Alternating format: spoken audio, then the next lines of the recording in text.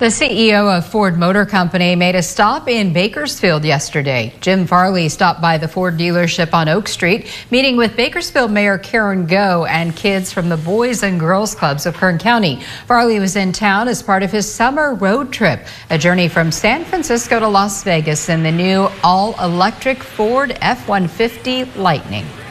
As many of us know, Kern County is ground zero for the truck market in the state of California. The F-150 has been the best-selling vehicle in the world for 45 years, and the Lightning is just the latest iteration of that.